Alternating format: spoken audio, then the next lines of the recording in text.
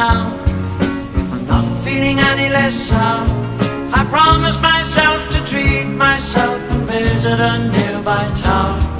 And climbing to the top, will throw myself up in an effort to make clear to whoever what it's like when you're shattered, left standing in the lurch at a church where people are saying, my God, that stuff, she stood him up. No point in us remaining, we may as well go home, as I did on my own, alone again, naturally. To think that only yesterday I was cheerful, bright and gay, looking forward to wouldn't do the role I was about to play.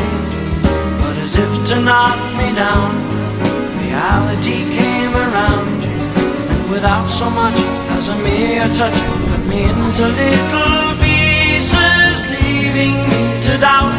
Talk about God in His mercy, if He really does exist, why did He deserve me in my hour of need?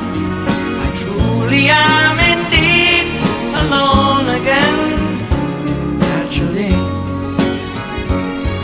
It seems to me that there are more hearts broken in the world that can't be mended, left unattended. What do we do? What do we do?